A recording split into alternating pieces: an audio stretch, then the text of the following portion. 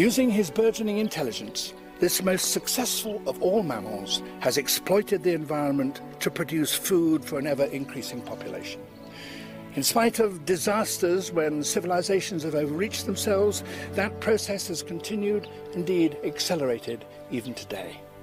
Now, mankind is looking for food not just on this planet, but on others. Perhaps the time has now come to put that process into reverse.